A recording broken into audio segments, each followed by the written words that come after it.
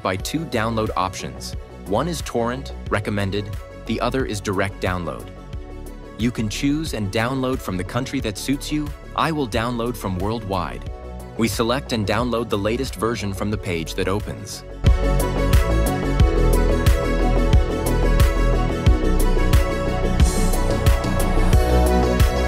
After the ISO has downloaded, we can now move on to the installation phase. If you are experiencing a black screen error in VirtualBox or VMware,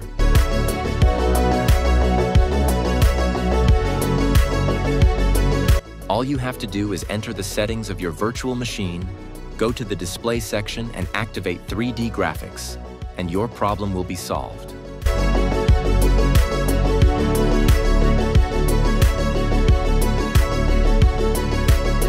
And as we saw, Arch Linux worked without any problems.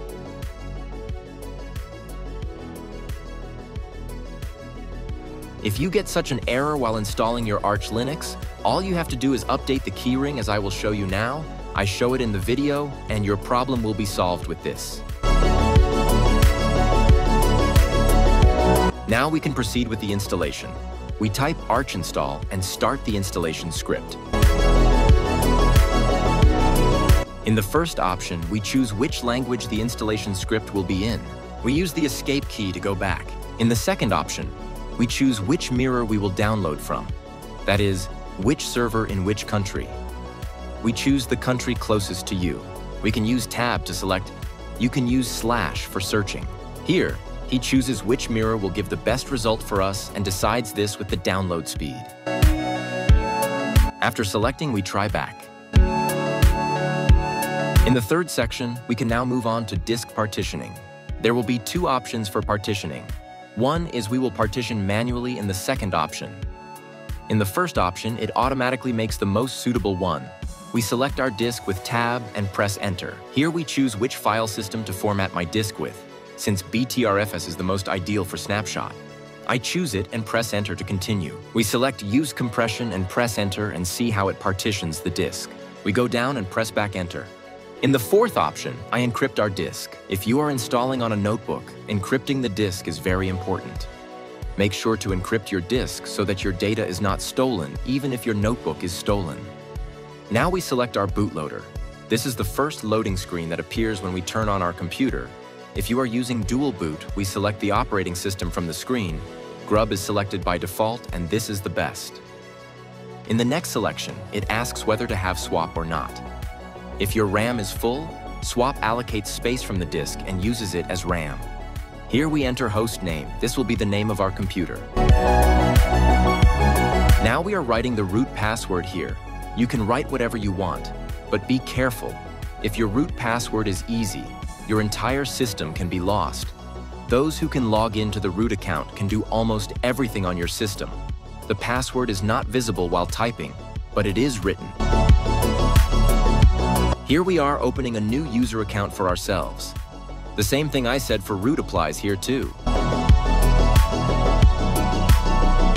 Here it asks us if our user account should have root permissions.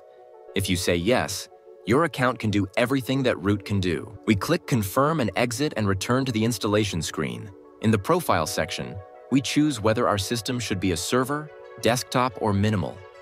If it is minimal, it will only be command line. If you choose desktop, you can choose the desktop environment you want. Each one is different from itself. Stay tuned, a video will come with it. The second option is to choose which graphics driver you will use. My suggestion is that if you are using NVIDIA, the closed source NVIDIA drivers are used. Since I am in a virtual machine, I will choose the virtual machine drivers. We go down and press back enter.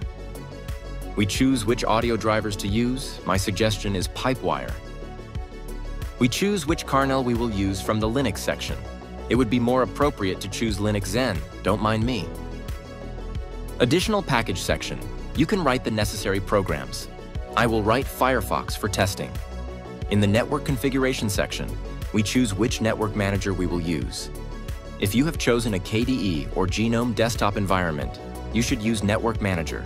In most cases, you need to use Network Manager. We select the time zone in the time zone option.